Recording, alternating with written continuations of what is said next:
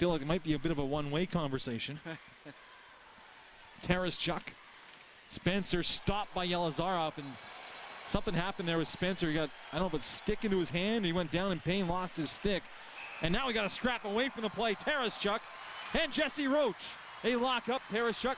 Roach lands a big time right. Taraschuk over the top of the right as well. Roach lands another right. Back and forth they go with right hands. Taraschuk, quick little uppercut. Another shot. Roach does well to protect himself.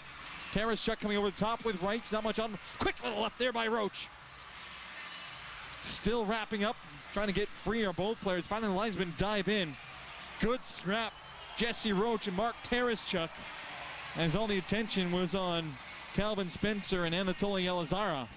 Yeah, he didn't see what happened with Spencer. He went down. It almost, his reaction looked like he got speared or something, but got up holding his wrist. But he went down on his belly, so it was really awkward how he fell to the ice. Meanwhile, a spirited tussle between two guys who are new to their respective teams.